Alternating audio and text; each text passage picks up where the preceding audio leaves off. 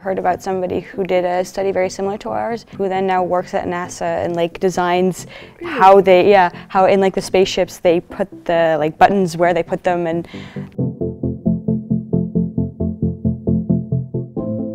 I chose this bachelor because I really was interested in psychology, and also I did like some technology courses in my high school. And this was the only bachelor in, I think, the Netherlands that combined psychology and technology. It's also just really interesting to see how people interact with technology and how it can affect them and how they can be influenced by it.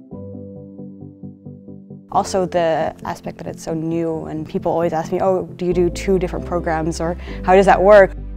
Technology is everywhere around us and is becoming more and more important in our lives. Our students acquire a solid engineering background and at the same time learn how to approach problems from a psychological perspective. This unique combination is the only way to develop technology that really takes people into account. Really, in the first year, you really need to learn the basics of all the courses. So you really have like psychology courses and set technology courses like physics and those kinds of things, because you just need to know these basic things. And you have programming for psychology and technology, so that's also fun. As you go on, you get more specialized courses and courses that go deeper into the combination of the 2. Yeah, and then in the second year we have courses that really combine both, so that's what I was really excited about. Yeah.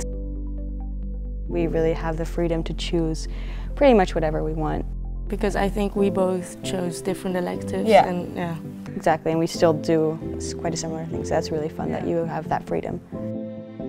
I learned the most in this bachelor about how we think actually, and how different technologies can influence people, and how many different technologies there are that we have to account for.